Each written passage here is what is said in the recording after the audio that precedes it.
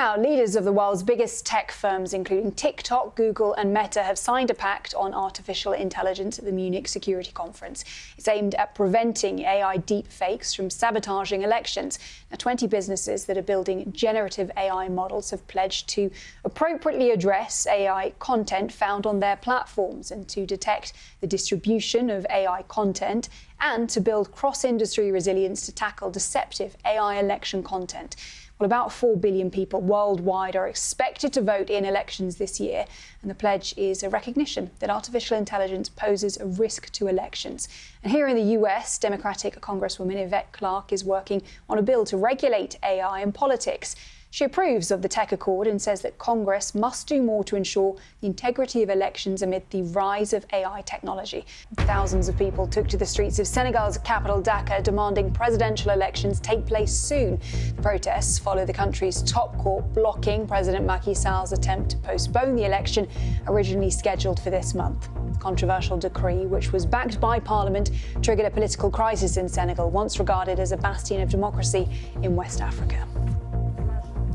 African Union heads of state are in the Ethiopian capital, Addis Ababa, for the first day of a two-day summit.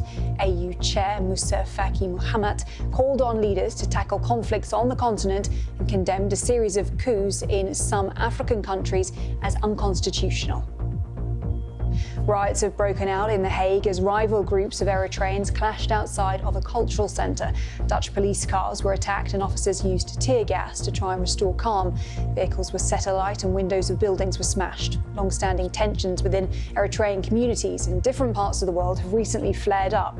Critics of the Eritrean government say that so-called cultural festivals that it organises are in fact propaganda to raise funds for an oppressive regime.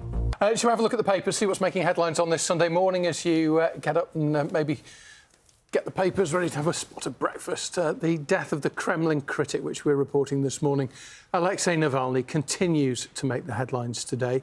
According to the Sunday Times, Russian intelligence officers are reported to have visited his prison 2 days before he died there. Human rights campaigners have claimed that the FSB disconnected and dismantled security cameras and listening devices. Yes, we'll have a little bit more on that story later this morning. Prince William remains angry about the public criticisms his brother has made in front of the family in recent years. That's according to the Sunday Mirror, which says William would reject any offer of help made by the Duke.